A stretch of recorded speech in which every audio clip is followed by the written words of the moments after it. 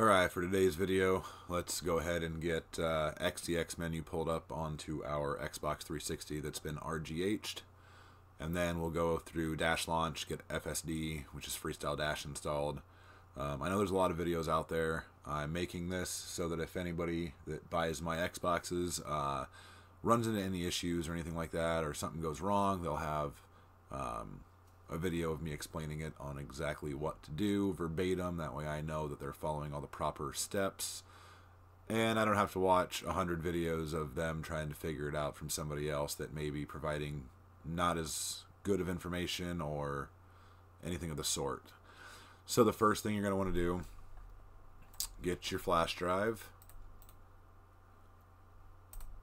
Make sure it is formatted to FAT32, 16 kilobytes allocation size. Rename it to something you're going to remember. Quick format, and then press start. I'm not going to do that. I already have mine set up. I have everything transferred over. That way the video goes a little bit quicker.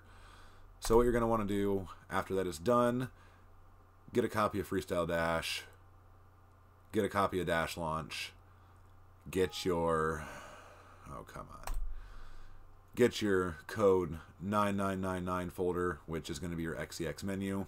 Get those onto your flash drive. The next thing you're going to want to do, we're actually going to create a folder called content. Create another folder with 16 zeros in it.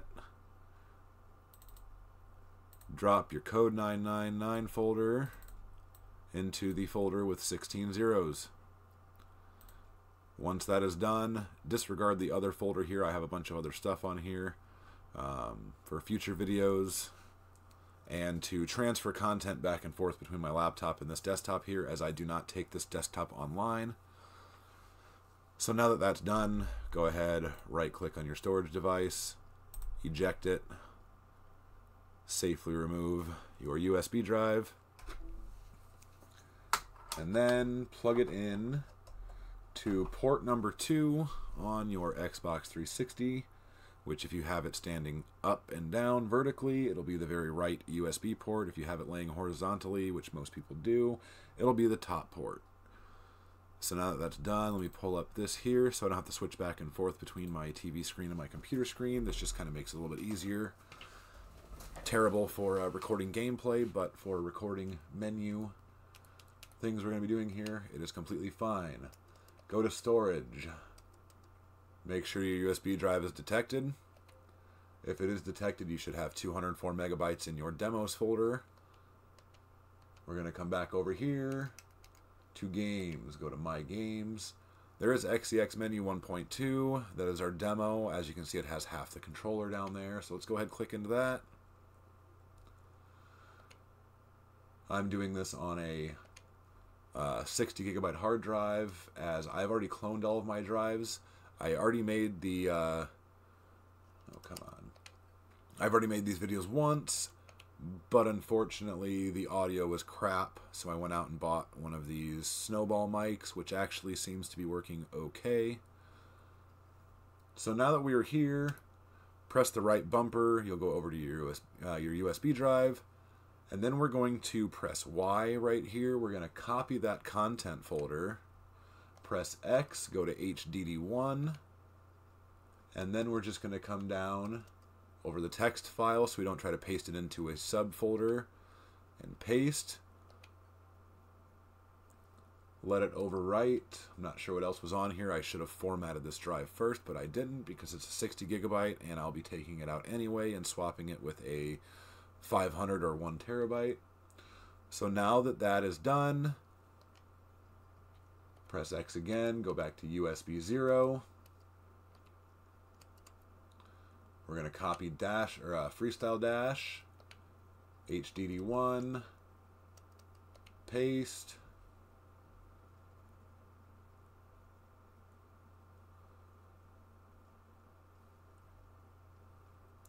Press X again, go back to your USB drive. We will go ahead and we'll just transfer over Dashlaunch as well. So copy.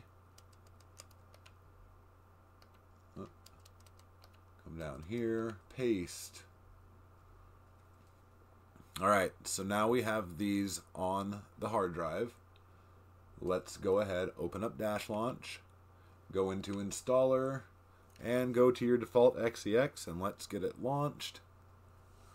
Alright, so the first thing you're going to want to do, hold on a sec, I got a call coming in for work, I'll call you back. Go into network, make sure live block's enabled. If you plan on taking it online, let's just, keep it enabled for now until you're all set up and have your stealth server ready. I'm not going to be doing that in this video. I really don't care to go online. So let's go up to paths. So your dump file, you can set that anywhere you want. That is going to be if your console crashes or has anything wrong with it, it is going to dump that error log. So if you want to set that up, go for it.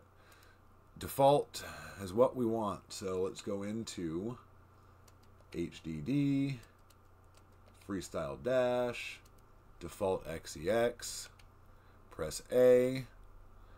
You can go through and you can set button A, so if you want to boot something else up while pressing A when the console initially starts, you can do that. We're not going to do that right now, so we're going to go ahead and press the right bumper. We're going to come down to the hard drive and we're going to press X. Settings saved to HDD/launch INI. That is going to be how we initially get Freestyle Dash. So we can go ahead and press B, it'll exit out, and now it should boot us into Freestyle Dash.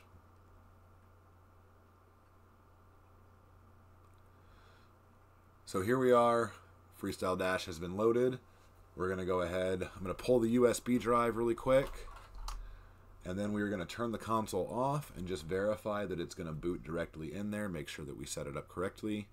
If it does not boot, you either press the B button too early, you did not press the right bumper to go in and save it to your hard drive. So go back and just, follow the video verbatim exactly as I did, and you shouldn't have any issues. It should boot right in. So there it is, it's booting directly into Freestyle Dash 3, which is exactly what we wanted.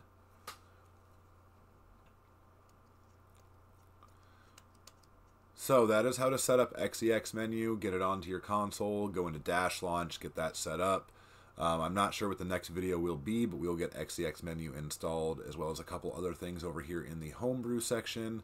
I know there's a lot of videos that I've been wanting to do, but with work, I have not been able to, and now that we are extremely slow because it got so cold here so early, I have lots and lots of time. So we're going to go ahead, I'm going to stop this video. We will pick back up on another one here shortly before kids get out of school.